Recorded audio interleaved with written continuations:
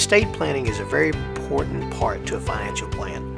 You know, we work all our lives accumulating assets and growing, and we want things better for our kids than we had for ourselves. But the thing is, if you don't plan on what you want to have happen to your estate and pass it on to the next generation, you know, the state has a plan for you. But if you want to direct your own assets in your own life to pass on to the people that you care about, there's a couple of things you need to consider. Number one is that 70% of all Americans don't even have a will or a trust. And another thing, will inheritances are spent within 18 months after they receive the assets. Take to consideration to put some structure into your plan so we can really pass on the true inheritance, which is the values and the work ethic that we had that accumulated